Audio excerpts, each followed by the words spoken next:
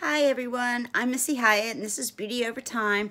Today we're going to be talking about Revlon, the Cover Stay lip liner, the Revlon lipstick, and the new one, the Cushion Lip Tint. Now, this is the color, it's called Nude. I usually don't wear this color, but I did a demo on it yesterday. And it came with the lip colors and the lip tint. I got this lip tint because I just thought it would be a cooler color than the ones that they sent. Anyway, so I've used the Revlon Color Stay. I like it, but I can never get lip liners to stay. Or lipstick to stay. Besame is the only one that kind of stays. Except for this lip tint. Now, I can do one side, which is going to be really freaky.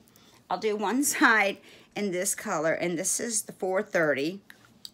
I used to wear pink a lot, but as I've gotten older, I like reds. So, you can see that's nice. I mean, that's nice for day and everything, but what's really cool is this new lip tint, this Cushion Lip Tint. Now, when I first opened it, the top was all white.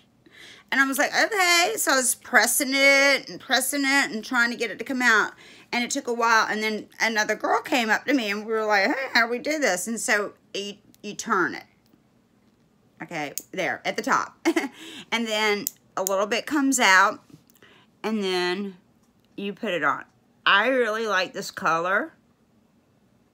This is $2.50, I believe. Oh, it's a red one. See? Oh, and I like the nude. I would have never thought this brown nude liner would look good. But yeah, this is number 630 for the Revlon Cover Stay. I'm liking this side, the lip tint. And you know what else I liked about the lip tint is it stayed on for a few hours, or I could still see it was there. I didn't use any lip liner, you know, because usually the lipstick goes, then you got the lip liner left. But I like it with the lip liner.